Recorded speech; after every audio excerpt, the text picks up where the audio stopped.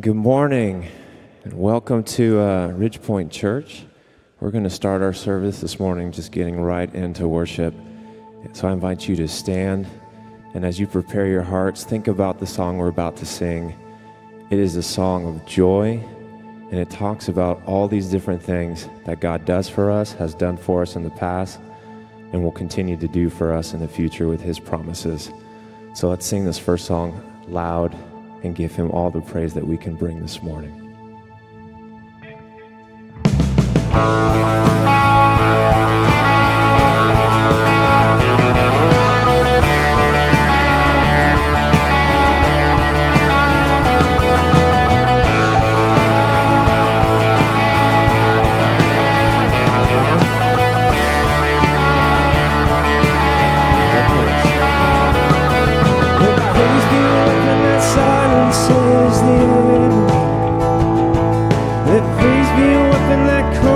All anxiety, oh, let it rise, let praise arise. Come on. We sing your name in the dark and it changes everything. We sing with all we are and we claim your victory. So let it rise, let praise arise. We'll see you break down every wall. We'll watch the giants fall. Oh, fear cannot survive when we praise you. The God of breakthroughs on our side, forever lifting high. With all creation cry, God, we praise you. Oh, we praise you.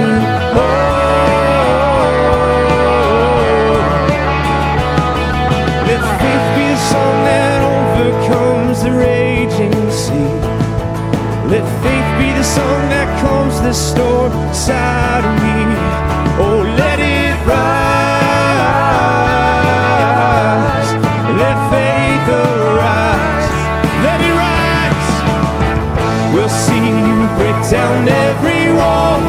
We'll watch those giants fall. Oh, fear cannot survive when we praise you. The God of breakthroughs on our side, forever lift Him high. With all creation cry, God, we praise you. Oh, we praise you. Oh, we praise you. Oh, we praise you. Oh, we praise you.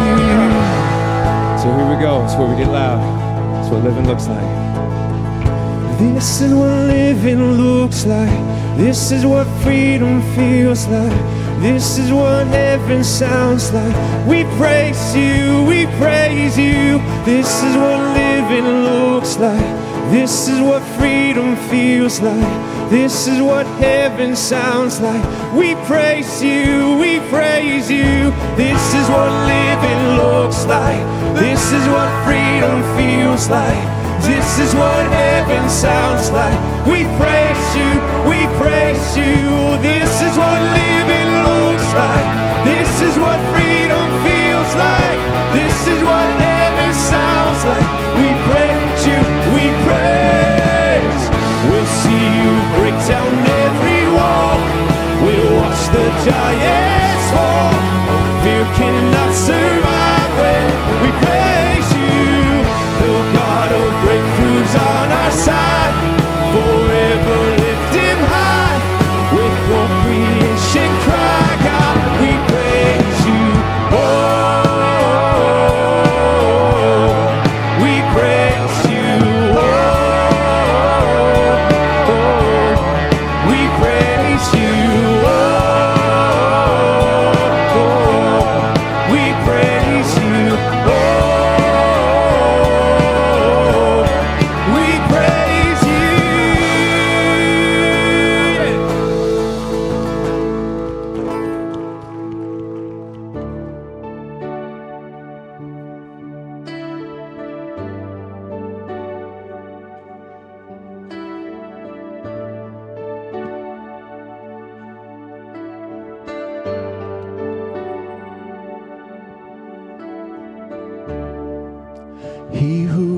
was before there was light, walked across the pages of time. He who made every living thing, behold him. He who heard humanity's cry, left his throne to wake as a child. He became like the least of us. Behold him, Jesus, Son of God, Messiah, the Lamb, the roaring Lion. Oh, be still and behold him.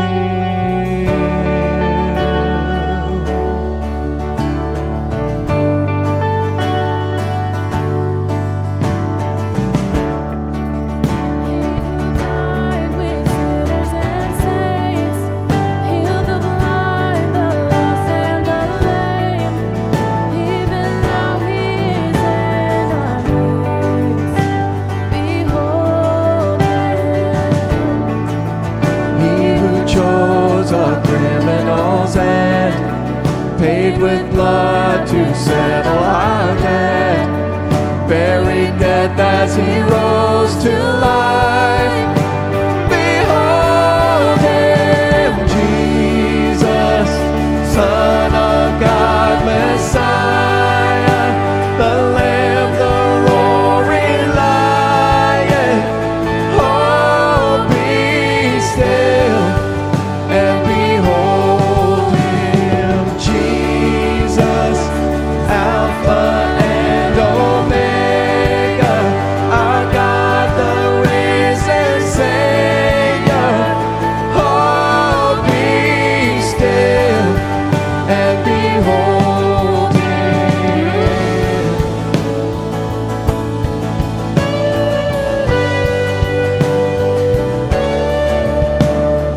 Holy, holy, holy is the Lord God Almighty. Worthy, worthy, worthy to receive all praise. Holy, holy, holy is the Lord God Almighty. Worthy, worthy, worthy to receive all praise. Oh, holy, holy, holy is the Lord God Almighty. Worthy, worthy, worthy to receive all praise. Holy, holy, holy, holy is the Lord God Almighty. Worthy, worthy, worthy to receive all praise. Jesus, Son of God, Messiah, the Lamb, the roaring Lion. Oh, be still and behold him, Jesus, Alpha and Omega, our God, the risen Savior. Oh, be still and behold him.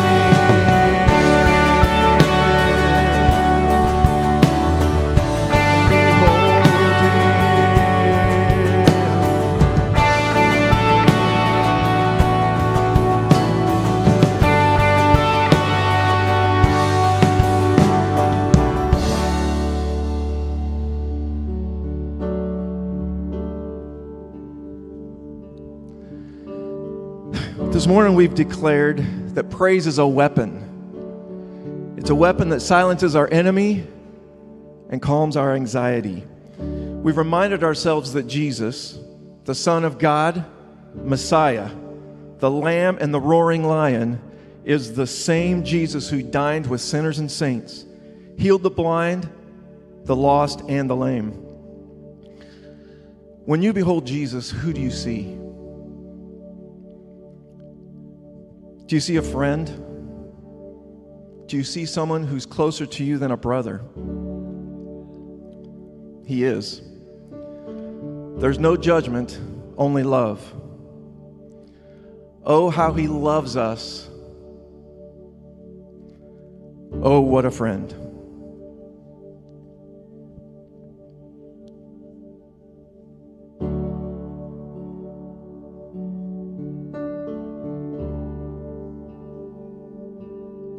I've got a friend, closer than a brother. There is no judgment. Oh, how he loves me. I've got a friend, and he is my strength. He is my portion. With me in the valley, with me in the fire, with me in the storm. Let all my life testify, hallelujah. We are not alone. God really loves us. God really loves us. Hallelujah. Oh, praise my soul. God really loves us. God really loves us.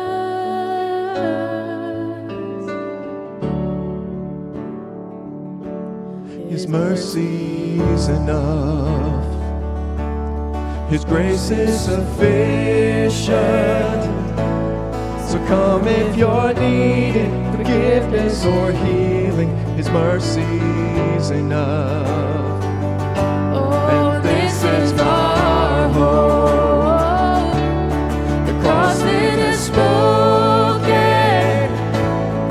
Death is no more. Christ is the Lord, and this is our hope. Hallelujah. We are not alone. God really loves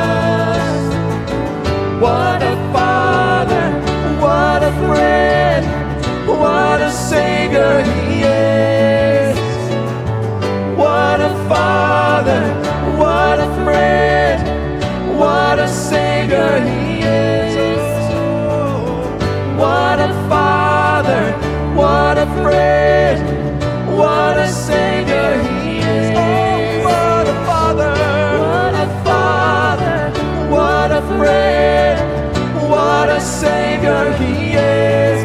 Hallelujah. We are not alone. God really loves us. God really loves us.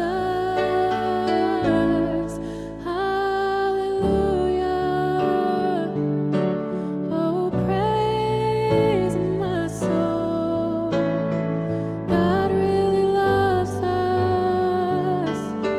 God really loves us.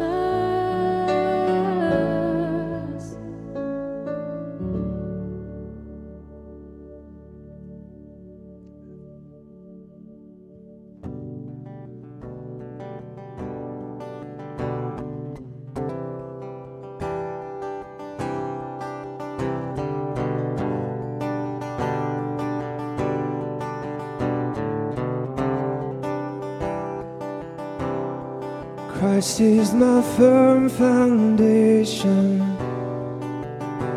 the rock on which I stand, when everything around me is shaking. I've never been more glad that I've put my faith in Jesus, 'cause He's never let me down. He's faithful through generations. So why would He fail now? He won't. He won't. I've still got joy in chaos. I've got peace that makes no sense. So I won't be going under. I'm not held by my own strength, 'cause I build my life on Jesus, and He's never let me down. He's faithful in every season. So why would He fail now? He won't. No, He won't. He won't fail. He won't fail. He won't. No, He won't. He won't fail. He won't fail. 'Cause Christ is my firm foundation. He's the rock on which I stand when everything around me is shaking. I've never been more glad, 'cause I put my faith in Jesus. He's never let me down. He's faithful through generations. So why would He fail? Sing it out. Oh, He won't. He won't fail. He won't fail.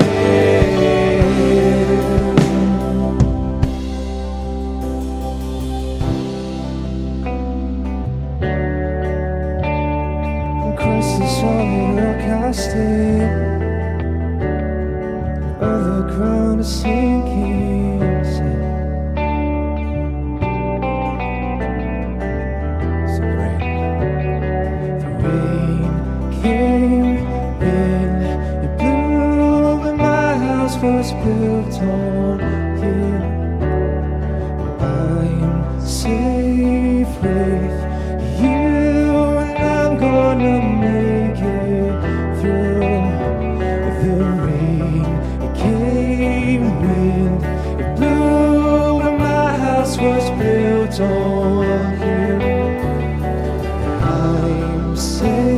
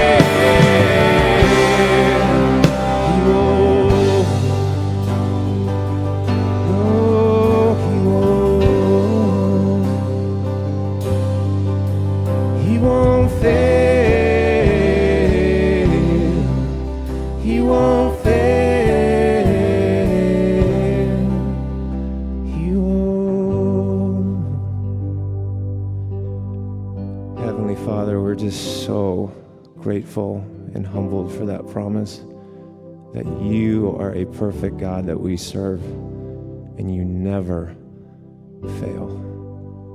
And when we mess up and sin is all around us, you still have the ability to use us for your glory, for your kingdom, for your perfection. We are so grateful that you choose to make us a part of your story.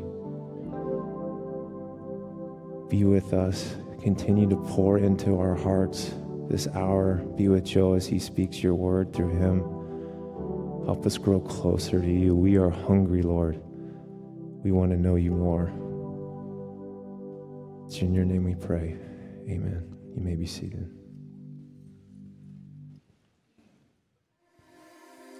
As you know, we are right in the middle of our big building expansion project, and things are moving along really well. You've probably noticed the new kids and student wings being constructed outside over the past few months, and most of our old kids and student wings are reopened now with fresh paint, carpet, and other touch-ups to better serve our adult groups and classes. If you haven't been down these hallways yet, come check them out sometime. They're looking really, really great. This week, starting Monday, September 26th, a new phase of construction will begin, and this is a fairly significant one that is causing us to shuffle things around quite a bit. Here are the big things that you need to know. First, starting this Wednesday, September 28th, the church office space will be under construction for several months. During this time, a few of our staff members will remain in the building, but most of us are going to be working off-site. If you have questions or if you need to meet with a staff member, we recommend communicating primarily through email. A list of our addresses can be found right here. The office will still be open, so if you come to church during the week, please enter through the entrance currently labeled Kids and Students next to our playground. Our receptionist will be available to help on site, or you can always call the church office during office hours. Next, our nursery is the other big space affected by this phase of construction. This Wednesday, September 28th, there will be no nursery available for our Wednesday night programming, but kids pre-K through middle school will still meet in the regular rooms. Starting next Sunday, October 2nd, the nursery will be relocated to the new A hallway, down by the old amphitheater where our kids' classrooms used to be. The nursery will still be open on Sundays during our 9:30 and 11 o'clock services, plus Wednesday starting October 5th, and other events throughout the week where we typically offer nursery care. I know this is kind of a lot, but don't worry parents, you should receive detailed communication from Cynthia, Charisse, and our kids ministry team over the coming weeks to ensure that you know where to take your kids. Starting next Sunday, October 2nd, a handful of our adult Sunday school classes are also relocating. The only ones who are moving are the ones who are currently meeting in the conference room or the office area. So if you're not sure where your class will meet next week, contact your leader or check out the construction page on our website. And speaking of that page on our website, we are doing our best to keep that page updated with the latest construction info. Sometimes schedules change or meeting locations are forced to move at the last minute, so please keep an eye online. This project is so exciting, and these new spaces are really going to serve us well for the decades to come. The inconvenience is worth it, so thank you again for your understanding and flexibility as we all work through these changes together. And now, speaking of all this long-term planning, let's continue our Basecamp teaching series with a message from Pastor Joe.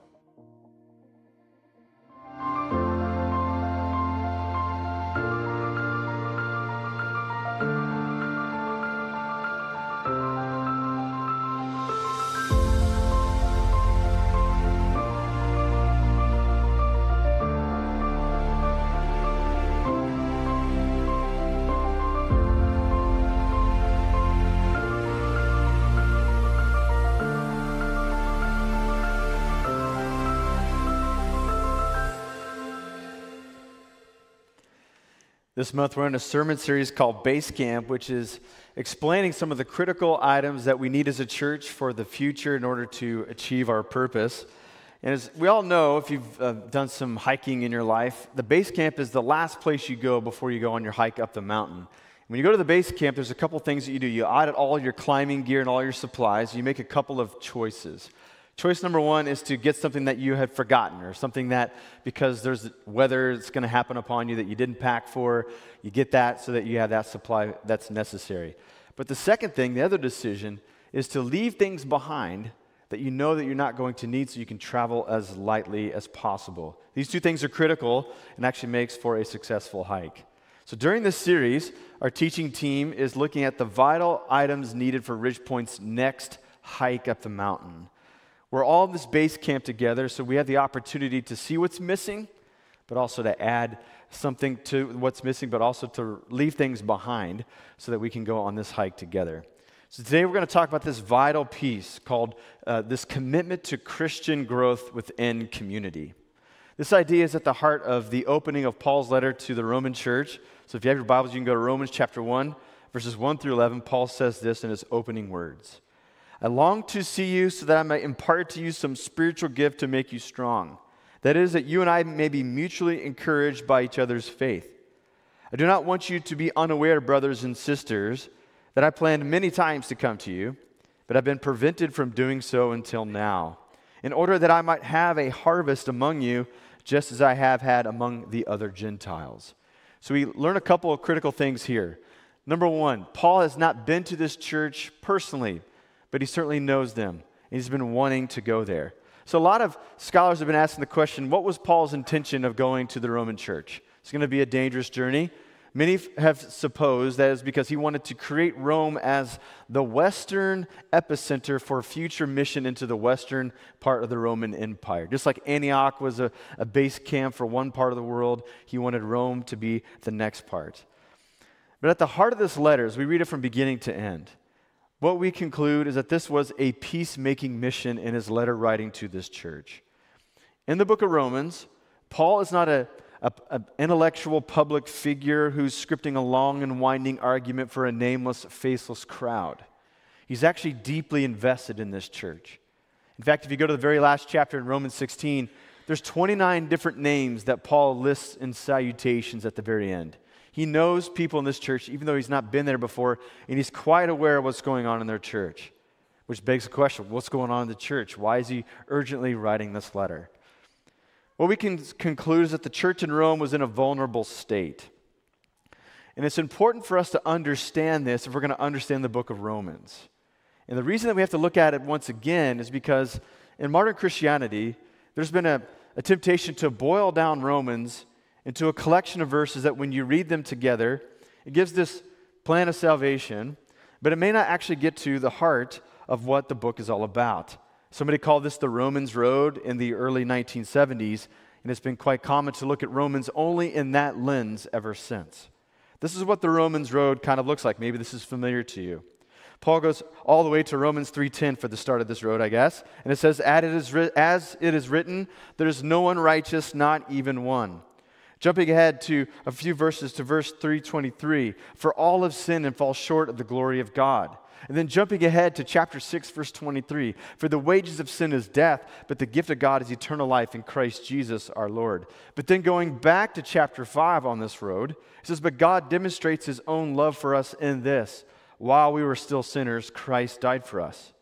Then we can jump ahead to Romans 10, verses 9 through 10, which says, if you declare with your mouth Jesus is Lord and believe in your heart that God raised him from the dead, you will be saved. For it is with your heart that you believe and are justified, and it is with your mouth that you profess your faith and are saved. Then we scoot a couple verses forward in the middle of a sentence. For everyone who calls on the name of the Lord will be saved. But then we go back to chapter 5, verses 1 and 2, and it says, therefore, since we have been justified through faith, we have peace with God through our Lord Jesus Christ, through whom we have gained access by faith into this grace in which we now stand, and we boast in the hope of the glory of God. We look at this all together. There's a couple of issues that challenge this idea of this being the intent and the Romans road. Number one, this doesn't resemble a helpful road because it goes backwards and forwards and then backwards and forwards again. It doesn't seem to be a line straight through the entirety of the letter. But perhaps the second thing is the most critical thing. Notice that the Romans road does nothing with chapters 1 and 2, and it does nothing with chapters 11 through 16. It forgets the beginning and the end of this letter, which challenges whether this actually gets to the bottom of what this letter is all about. New Testament scholar Scott McKnight was so convinced of this missing element that he wrote a book called Reading Romans Backwards, which in the Skillen household we called Snamore, because that's what Romans is backwards. But anyways, he allows the average reader to get the end of Romans first, because in Scott McKnight's church history as a kid, whenever it was pastor preaching a sermon series on Romans or someone leading a Bible study on the book of Romans, he said this odd thing would happen every time. By the time we got to chapter 12, we felt like God was calling us to talk about something else. But it was mainly because everybody was so exhausted that we got to chapter 12 that we never finished the book. Here's the problem with that. Romans 13 through 16, the end of the book, is actually the ministry context of the letter. It's actually the lived out portion of the book of Romans. So if we have no idea what happens there, if we don't really have any idea about what goes on in the book of Romans. If we look at what goes on in Romans 13 through 16, we see this issue, this vulnerable state this church is in. There needs to be unity between two angry groups of Christians in Rome. Paul calls one group the weak, and he calls the other the strong. In general, the weak that Paul refers to are the Jewish Christians who are trying to hold on for dear life to keep the church their way, with their Jewish customs, their way of worship, and their ethics. And the strong are the non-Jewish Christians who are seeking to find a new type of Christianity for a new world around them. What we know is that at the very beginning of this church, there was both Jews and non-Jews in the church. But somewhere in the 40s and 50s of the first century, Emperor Claudius kicked all the Jews out of Rome. They could no longer live in Rome, and they were refugees in a distant land. We think that for the whole 10 years that they're gone, some drastic changes began to happen in their church. Because with the Jews gone, the non-Jews took the opportunity to make the church more into the way that they would want to have it. It would be like this. Imagine with me a modern church where there is a traditional worship service and a contemporary worship service on a Sunday morning. Imagine it with me, okay? But imagine all the contemporary worshipers leave on an extended vacation, leaving the traditional worshipers behind.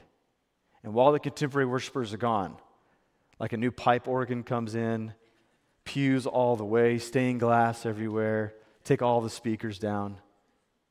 Now imagine how you'd feel in that moment. It's understandable to imagine why such a deep disagreement would happen in a church like that when this happened. Because on the one hand, the non-Jews are eager to scrub out any hint of Jewishness in their worship because they didn't want to be called on by the local authorities and be accused of being Jews in the city of Rome during this time and get kicked out of town. But at the same time, the Jewish Christians, when they returned back to their church that they loved when they were forced to leave 10 years earlier, they would have felt like they were cheated somehow, like someone had taken their church from them.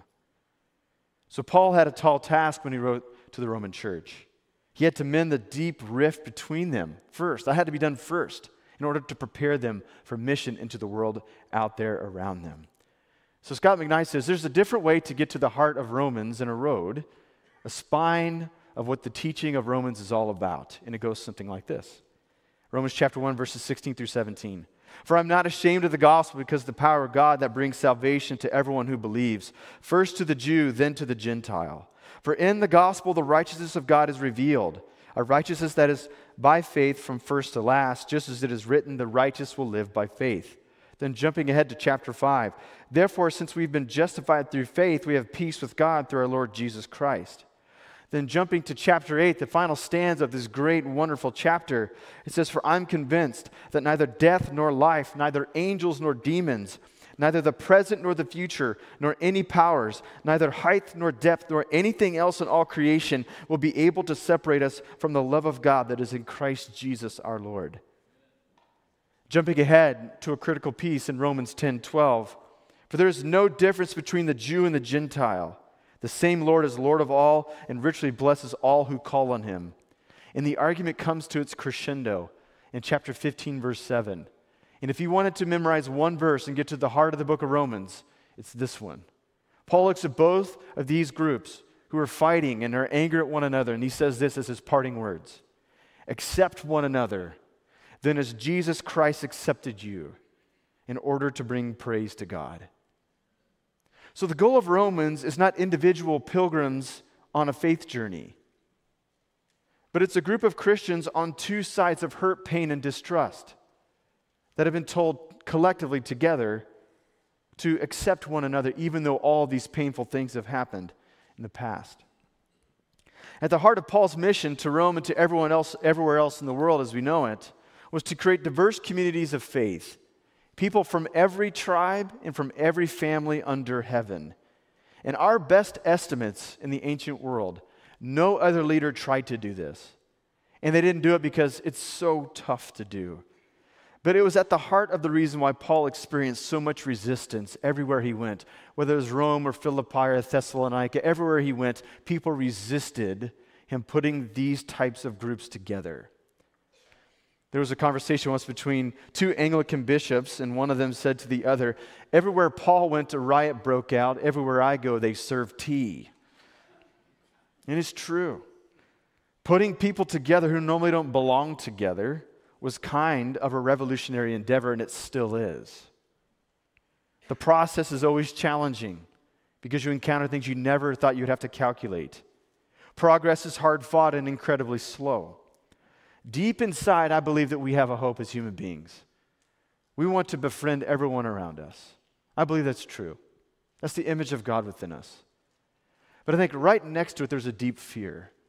The fear that we're going to be rejected, that we're going to be taken advantage of, or that it's going to be a wasted effort. Surely you've heard the story of a man who was marooned on a deserted island for 20 years. And he was there trying to survive, and one day a helicopter got pushed off its flight path, and they noticed him and his efforts to try to get the word out. And so they landed there, and they wanted to rescue this guy. And they noticed that as when they landed on the beach, that there were 3 huts that he built near the sand. And so they said, "Hey, before we go, tell us the story of what you've built here." So he looked at the first building, and he said, "This is my home. This is where I lived."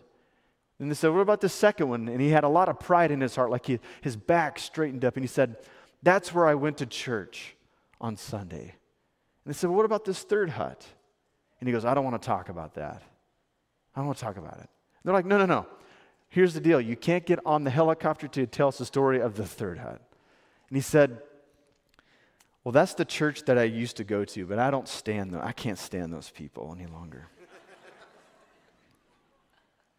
Let me share a couple things that are concerning, that may frustrate and may alarm us.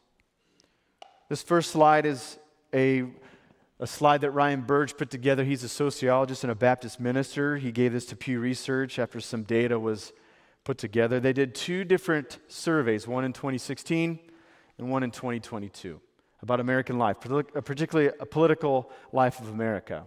How the average Republican American thought of the average Democratic American and vice versa.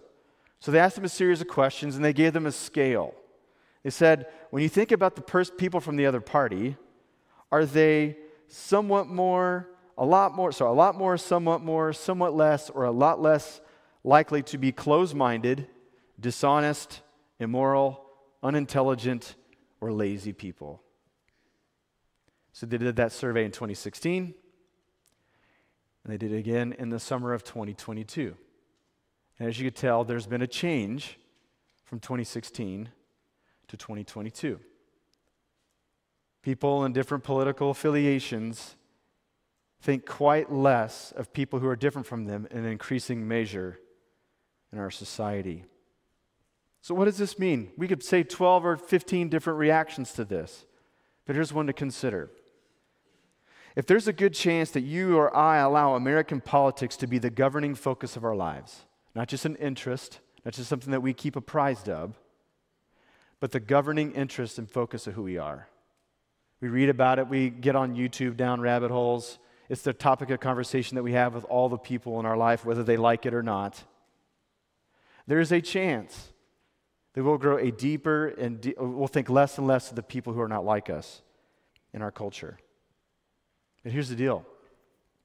I hope that we can agree that there are Christians in both political parties. Therefore, if you can agree with that question, or with that statement, here's a reflective question. Why go deeper into political action if it most certainly leads to demonizing other believers? Also including the neighbors that Jesus wants us to love, regardless if they're a believer or not. Here's a better question too. Why not choose a path that would yield friendship and community instead of animosity and division? Here's the second troubling thing. Statistics show that we're becoming more of a lonely civilization as we're becoming more divided. A recent study by Harvard Health revealed that 36% of Americans experience serious loneliness. Included in that 36% are 61% of young people ages 18 to 25, and 51% of mothers with young children. In this study, they found that about a half of young adults reported that no one in the past few weeks had taken more than a few minutes to ask how they were doing in a way that made them feel like that person genuinely cared. So this is the part of the service where you take out your cell phone and you text a young adult and tell them that you're thinking about them and that you'd like to catch up later this afternoon. In light of these things and more, we need to hear Paul's admonition in our day once again. We need to receive and accept one another. Going back to Romans 1, Paul says this happens when we dwell together in micro-communities where there's an assumption that we're going to encourage one another. He says once again in verse 12 that we be mutually encouraged by each other's faith. A vital part of church work is to put people together in small groups. Now, we can call groups many different things in church life. That could be Sunday schools, that could be life groups, that can be Bible studies, that can also be activity groups. What we find is that when people find their way into these communities and truly, genuinely want to connect and dwell there, that these things are a greenhouse for Christian growth in their life. If you give your best to these groups, history shows you will grow in your faith. That's why as we're here at the Basecamp, that's why when we're thinking about our next hike as a church, that's why we're imploring everyone who calls Ridgepoint home to belong to a group. Now, you don't have to belong to every group out there. You just got to belong to one of the groups. But this belonging has to transcend just showing up in order to make people happy and to get off some truancy list that we have in our database or something like that. As we interact with groups, there's a delicate balance we have to create. One part of that balance is to be counted on. And the other part of that balance is to learn to count on others. Whenever you find that balance, whenever I find that balance of counting on others and being counted on, that's when faith family happens. When we're counted on, it brings out the best in us because we know that people need us there and they need our gifts. When we count on others, we learn a great Christian truth that we need others to help us, that we can't do it alone. And it was never the intention to be that way in the first place. But I understand, I can understand the response that you and I might have. I'm a busy person. How do you expect me to do all that I'm required to do and add a group life experience on top of that? I understand that you and I probably don't have time. But a question needs to be asked. If we could just rank the things that have the greatest value in our life, there's a list that all of us have. Wouldn't you say that your Christian spirituality, that your vitality in the faith, growing deeper in your commitment to Jesus, has to be towards the top of the list? If it is, then we'll move things out of the way in order to make space for this in our life. I love the way that author Bob Goff talks to people who are busy. He gives them this practice called quit something every Thursday. And here's the gist of it. Every Thursday, quit something until you get your life back. I heard a pastor talk about this once, about how the stress and the strain of schedules and groups often keeps people out of community. And he says all of us are like a Lego piece. We've got like this board of space that we can add stuff to. Ideologies, habits, hobbies, our work, our families, all these things are included. And bit by bit, we add things to it, and it fills up like this one. I've got like, I don't know, Batman and all of these characters from Ezra's Legos on here. And so you think, okay, like I need to add now groups onto this thing. How am I going to do that? And it's the delicate process of saying, maybe this thing isn't as important, so that Batman can belong, right? Right. But here's the deal. All of us don't have the same bandwidth. Some of us have the social capacity of a big piece like this. Some of us have a smaller piece like this. Some of us are married to somebody like this, and we're like this. And there's constant conflict on the schedule. I just want a free night. Free night can happen after we die, type of thing. It's like, how do you manage all of that? I understand that. We all have different capacities for connection. But here's where we're all the same. All of us need to find ourselves in a group. And if we could do that, then our faith will flourish. I sent out an email to over 900 people in our church, asking they were connected to a group in some way, some experience in their time here. And I asked them, how have groups allowed you to be mutually encouraged in your faith? And I got so many responses back, I couldn't share all of them, but I wanted to share a bit so that you can get a window into the opportunity of group life. And so let me just share a couple of those responses that I got. Lance Guthrie, whose birthday was yesterday. Happy birthday, Lance. Faith groups help you share personal details and feelings you would not otherwise share to others and get a biblical perspective on it. Jim Lowen living his best life. Says it's a great way to start the week and be challenged by the insight of others in the group and be inspired just knowing there are others who are seeking to know God better and live out what they believe. Sue Bransford, who's covering both K-State and KU in this picture, we point each other to God no matter what life issue we're struggling with. Right? Chad Lambert sent me 4 different emails with responses, so I had to narrow it down. This is what he said. My journey groups inspire me and help me see through their thoughts about how much God knows me, cares about me, and just how willing and able he really is to help me and love me. I see now God does have a perfect plan, one that is good. Don Plinsky, who leads Bible studies here, he says, this Christian walk is all about relationships. First with Jesus, then with our Christian brothers and sisters. That's the beautiful thing about these groups. We share each other's burdens. We praise together. It's a family. Chantel, I loved her response. She said, my little family in particular doesn't have any extended family whatsoever that live in the state of Kansas. So local friends are our family, and they have come from Bible studies or Sunday school classes. Jason and Becky Clausen, she's winking at everybody here, I guess. Totally her personality. They lead a couple of different groups, and this is what they said. We've been with our life group for about 6 years now. We've walked through a lot of life circumstances together and have prayed for each other and supported each other through the good and the bad. We encourage each other in our faith journeys and can also discuss openly and honestly the issues that we're struggling with. The benefit to us has been immeasurable. Tilly Ayersman, church groups for me have been a great outlet to talk through what it means to live out our faith during trying circumstances and deep personal struggles. In my experience, it is infinitely valuable to have trusted people of faith walking beside you, even if they aren't able to walk the road for you. Michelle said, it's a safe place to share our praises and concerns, even the ones that might seem silly or embarrassing in a large group setting.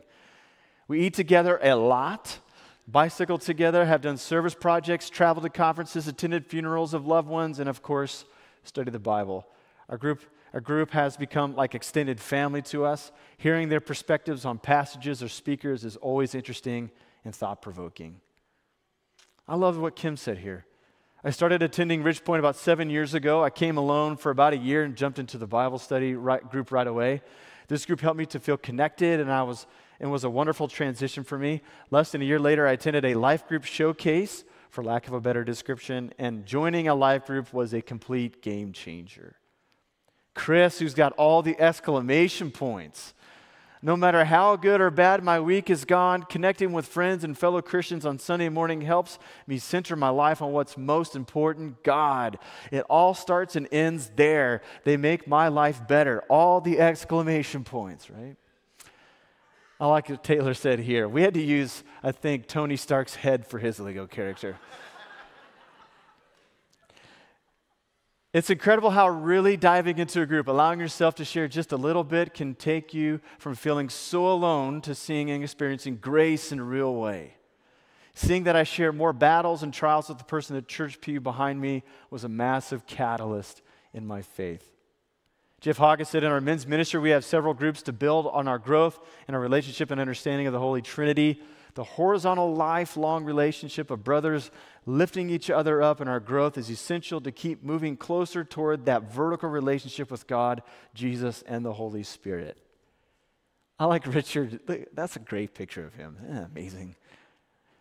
A group of men loving one another, old in age, young at heart, encouragement of the Scriptures, life's lessons, who Christ is today, his promises through the Bible. And then last but not least, Mike Hearn.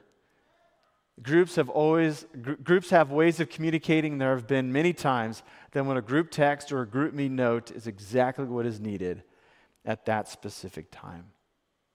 which brings us back to this base camp. I think for some of us, we would say that we need to add group participation to our kit because we lack it before our hike. And just so you know, we're always putting new groups together. There's plenty of groups that you can join, Sunday schools, Bible studies. So stay tuned for those things. You can also meet me at the Connect tables day after worship, and I can help you get connected. In fact, we're trying to start another one through the Schaefer family. I asked them, they're already busy, but I said, why would you add leading a life group on top of your already busy life? And this is what they said. One of the best ways to grow your faith is to be in a community with other believers, as is typically done in life groups here at our church. We're excited about leading a new type of group that starts and ends, then mixes up. We hope that it will be a good way for new people and those attending for some time to connect with each other while growing in their relationships with God. And so if you'd like to join their group, they're beginning to assemble that new group. They're going to be at the Connect table after this service and next service, so I encourage you to strike up a conversation with them. But this is simply something that draws us closer to Christ, and it deepens our faith. I think at the base camp, we also recognize that there's some stuff that we need to leave behind, okay? There are things that are not going to be so helpful in the hike ahead. Maybe you and I find ourselves at this base camp for another reason, not to pick up group life, but for another reason, to leave something behind. Maybe some of us need to leave behind our penchant for divisive talk, or perhaps our smug personality, or an irritable temper these days. Those things will not be helpful in the hike ahead. So we need to leave it behind. We need to hear once again Paul's twin commands to encourage one another in the faith and to accept one another, just as Christ accepted us. Let's pray together this morning. God, we thank you that you're rich in generosity towards us in Christ. We thank you that you've never given up on us, that you're going to finish this work until it's all the way completed. And part of that is to love you and to love our neighbor. God, we confess to you at times, we are so worried about connecting with others because they may fail us or we may fail them. But nevertheless, you tell us to persevere. You tell us to press on, to find ourselves in community, that life-giving community where grace can be extended and where growth happens. So God, this day I pray that you would unleash a great movement within this church of connection, of accepting one another. And as we do so, may we witness all of our faith being deepened as we do so. We ask all these things in Jesus' name, and all of God's people said together. Amen. Thanks for coming this morning. We enjoyed having you in worship. Go in peace. We'll see you next week. Thanks again so much for joining us today, whether you're watching online or listening to our podcast. If you're watching live or sometime early in the fall of 22, we just recently relaunched all of our fall ministries here at Ridgepoint. So whatever your age or stage of life, we have a group or a class designed just for you. Our kids and student ministries are back up and running on Wednesdays and Sundays, and adults are always welcome to check out any of our ongoing Sunday school classes, life groups, Bible studies, or young adult 2030 groups. Head over to ridgepointwichita.com/fall for all those details. And if you prefer to engage with us more online, I invite you to dig a little bit deeper wherever you're watching or listening right now. Our sermons are super bingeable, so go ahead and fire up whatever message comes up after this one. Or to be sure to subscribe on YouTube and take a look around to see what other content we have available. If there's ever anything else that we can do for you, give us a follow on your favorite social network and send us a direct message. Any of our pastors or ministry leaders would be happy to pray with you or to chat about various ways that you can take a next step in your faith journey. Thanks again for being here today, and we hope to catch you again real soon.